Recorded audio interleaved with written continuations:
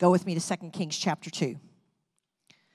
Because this, one of the examples in Scripture is found in 2 Kings chapter 2. We all know the story. We know the portion of the story when Elijah is getting ready to be taken up to heaven, and Elisha is following after him. We've probably all heard that preached. It's probably one of our favorite prophetic passages. Elisha comes and says, Lord, I pray that let a double portion of your spirit be upon me. How many have ever prayed, Lord, let a double portion of your spirit be upon me? Okay? And so what we have to understand is that we're in this season where we've been contending for a double portion. We've been contending against the thief to have a double portion of recovery. We've been contending in the spirit to receive a double portion mantle, which is both apostolic and prophetic, both the spirit of wisdom and revelation, both the sons of Issachar having an understanding of the times and knowing what to do. It is men and women. It is black and white and Asian and Hispanic. It is double. When we work together, it is young and old, generations running and working together. It is a double portion. But here's what we've missed. We haven't read on in the story to see what Elisha did with the double portion. So I want you to go with me to 2 Kings 2:19. So Elijah went up. His mantle came down. Elisha picked it up, went back to the water that Elijah had just parted and crossed, and he stood there. He rolled up the mantle. He took the mantle, and he stood there, and he said, where is the Lord God of Elijah? And he struck the water, and it parted. Listen, Elisha's first miracle was Elijah's last miracle. He picked up where Elijah left off. That's where Jesus said, greater things than I do, you're going to do. Because I go to the Father. You're going to pick up where I left off.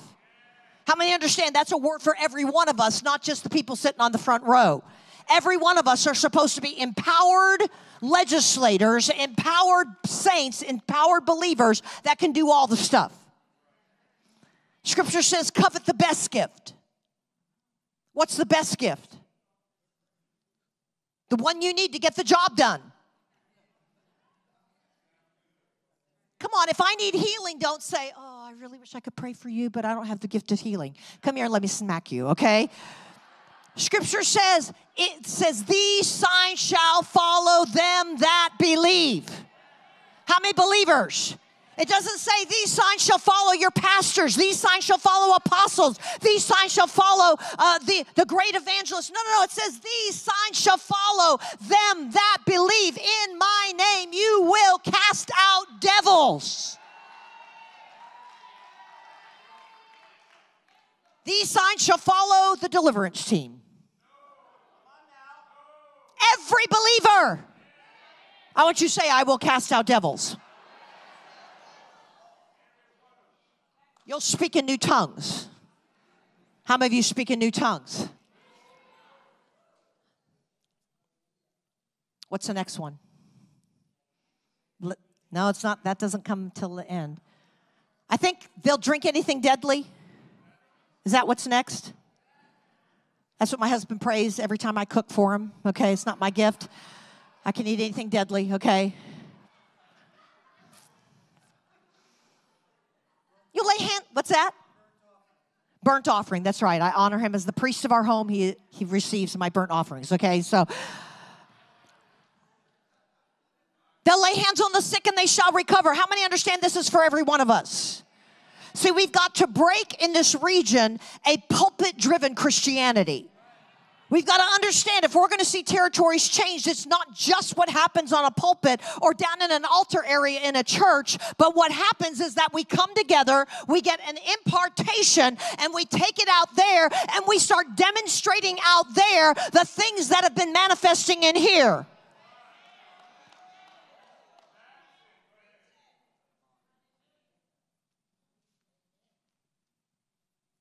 So we received a mantle.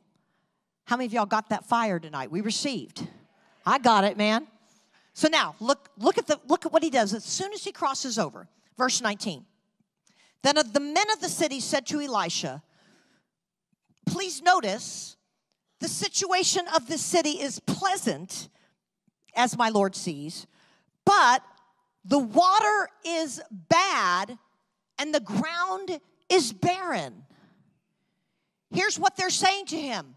It looks like a beautiful place, but there is something rotten, something poison, and it is keeping us from producing.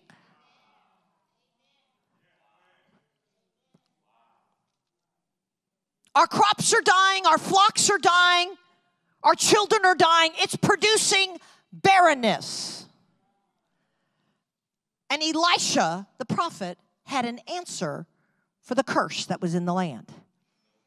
He said, bring me a new bowl and put salt in it. Now, I'm going to stop there, and I'm going to just give you a few things that I think that every one of us need to understand, that when we're talking about territories, here's some things that we need to operate in. Number one, we need to operate in revelation. Every one of us, well, I'm not a prophet. Well, you can be prophetic. Every one of us should listen to the Holy Spirit.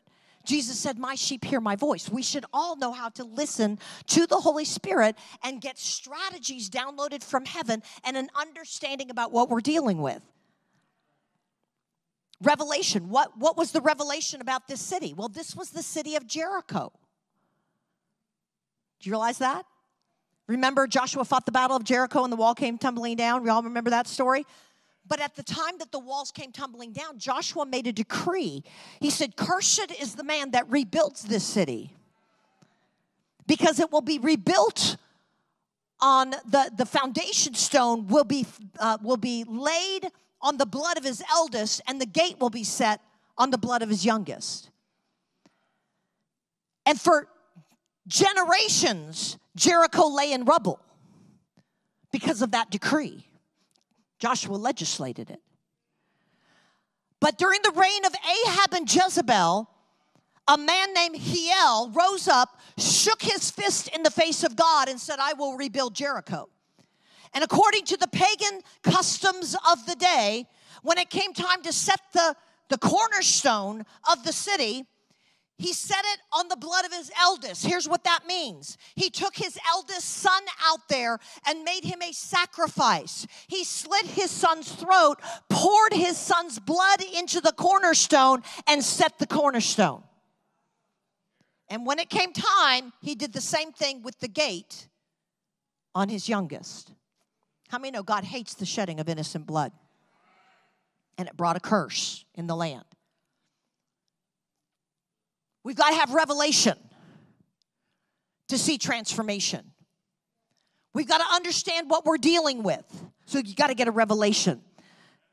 Then look at what he did. It says, he said, bring me a new bowl and put salt in it. So they brought it to him, and he went out to the source of the water and cast the salt in there. This is not just revelation, it's mobilization. You know, there's bowls in heaven which are filled with incense, which are the prayers of the saints. This is talking about prayer. This is that mobilization of prayer. Bring me a new bowl. Put salt in it. Who's the salt? We are. Every one of you carries a curse-destroying, yoke-breaking anointing. Come on, you're a yoke breaker. You got the Holy Ghost inside of you. He's a yoke breaker. He's a curse destroyer. So when you go, you've got a curse-destroying anointing. We are the salt of the earth. Salt and light.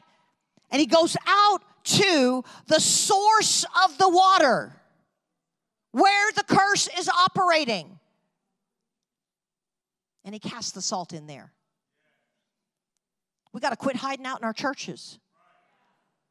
We got to understand God's raising up reformers that are going to go into education, go into the court systems, go into the financial district, go into the arts and media, go into the different areas that the enemy says, this belongs to my kingdom.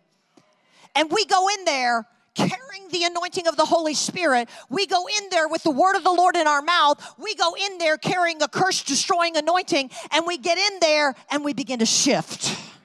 Everybody say shift. You are anointed to bring a shift. He goes out to the source of the water, And he casts the salt in there. And he says, he makes a decree. Thus says the Lord, I have healed this water. From there will no longer be any death or barrenness. And we decree that right now over New York City. That you're raising up salt and light in that city. And we decree the spirit of death that has ruled over that city. We decree that spirit of barrenness that has kept churches stagnated or compromised, that has kept the authority out of the mouths of the believers, the spirit that has brought a barrenness in the apostolic prophetic structures over that city. We decree right now, shift.